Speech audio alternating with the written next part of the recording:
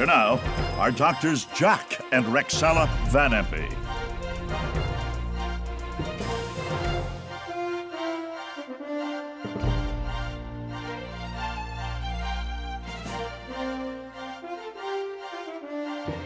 There are 4 countries that are coming together, and they're against the United States. And here is the first one, Russia. How far will he go? Putin's push to rechange and recharge Russia. Recharge us. There we see it. Time magazine, U.S., Russia, tensions reach dangerous new level. Now, Jack, that's what you preached a long, long time ago. Going on, Pentagon, Russia flies multiple bomber missions. What? Near Alaska, are you kidding? Russia's brand new S-500 missile system to have unprecedented damage radius. Oh, and Russia's RS-28 Sarmat ICBM. Hypersonic disaster for the United States missile defense shield. Russia's military buildup. While they're modernizing its military and threatening its neighbors. My word.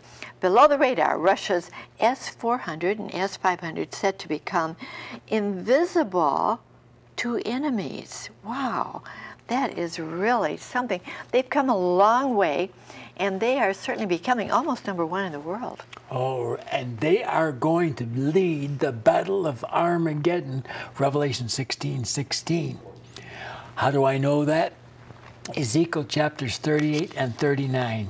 And as I've told you a few weeks ago, we know that we are at that moment when we're going to hear the shout, come up hither, Revelation 4:1, and we're going to meet Jesus in the twinkling of an eye.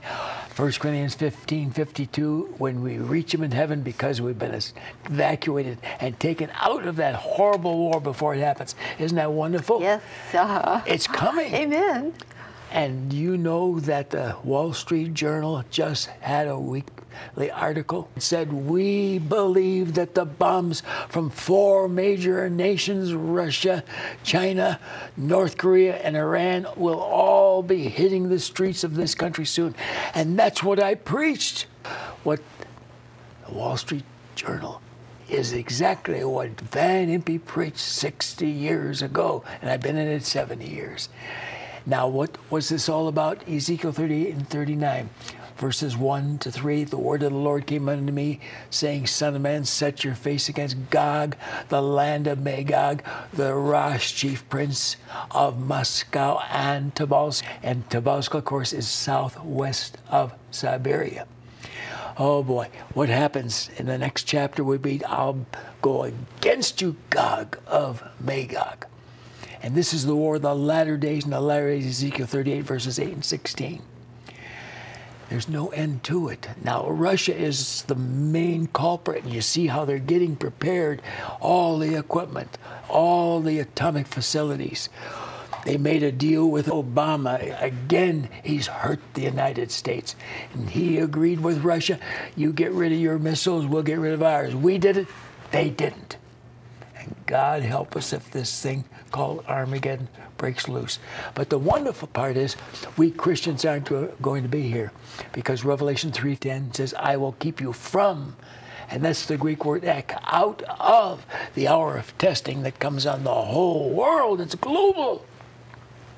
And again, the Word of God tells us so clearly that the reason we're going to be kept out of it and how it's going to happen is the rapture. And we're going to hear in Revelation 4:1, come up hither. And ladies and gentlemen, guess what? If you're saved, you're going to be taken out of here. I'll keep you out of that hour which comes upon the whole earth. A promise from God. Pray that prayer today. Prepare to meet your God. Yes, that prayer. That's the most important thing that we could bring to you. The prayer of accepting Jesus Christ, Son of God, as your Savior. You know, He died for you. And I trust that you will accept His love, that you'll accept Calvary, accept His forgiveness, and become His child.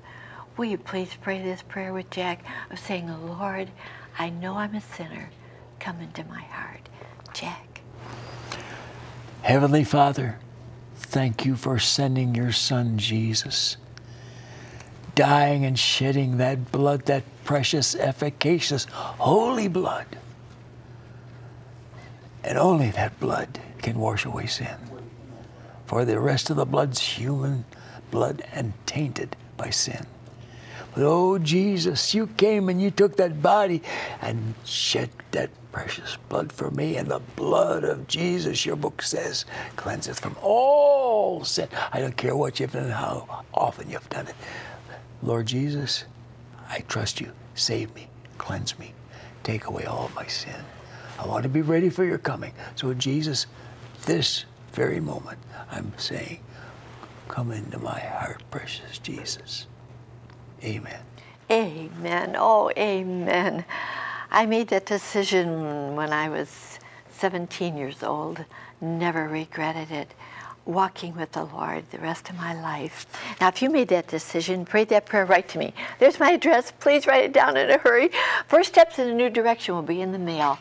Wonderful book to read. To order Thy Kingdom Come, arriving soon, have your credit card ready and call toll-free 24 hours a day, 1-800-JBI-7777.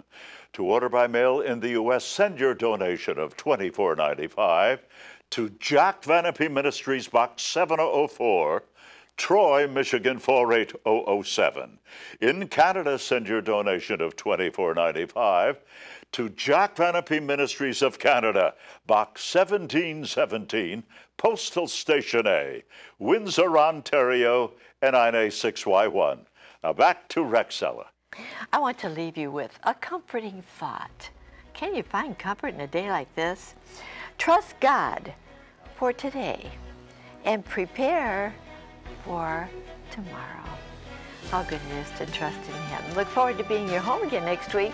And until then, remember, God cares for you. So do we, so very much. Bye-bye.